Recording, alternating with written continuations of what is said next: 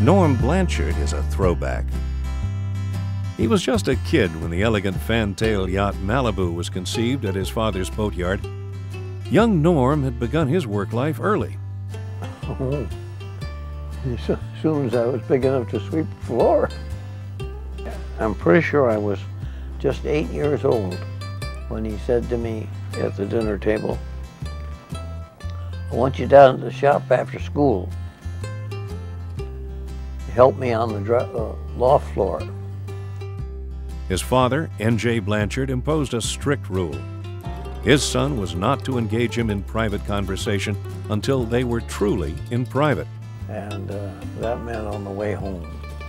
And I'd say, well, I felt a great big wheelbarrow like that twice with scrap and once with shavings.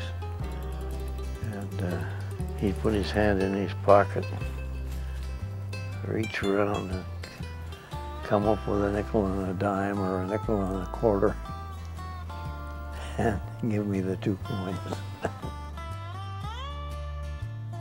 Early in the 20th century, N.J. Blanchard enjoyed a fruitful collaboration with the celebrated yacht designer Ted Geary.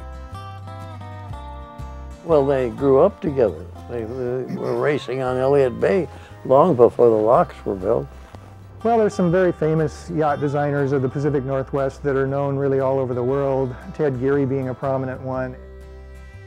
A group of prosperous Seattle businessmen was so impressed with Geary's early work that they resolved to pay for his education. Of course, he was educated at MIT, so he knew all about naval architecture from A to Z. He had a tremendous start, like Olin Stevens. Out in Seattle, he was the boy wonder. One of the first collaborations between N.J. Blanchard and Ted Geary produced a famous sailboat. With Geary as skipper, it would dominate area racing for nearly 2 decades. And they built the Sir Tom with him at the helm. It was just unbeatable. Before they would collaborate on the Malibu, however, Blanchard and Geary had a falling out. As an emerging celebrity in the yachting world, Geary announced the intention of imposing hefty sales commissions on top of his design fees. He was collecting 15% of the selling price for designing a boat. And he wanted my dad to pay him a 15% sales commission. And my father, too honest to go for that. He might have gone for 3%, but not 15.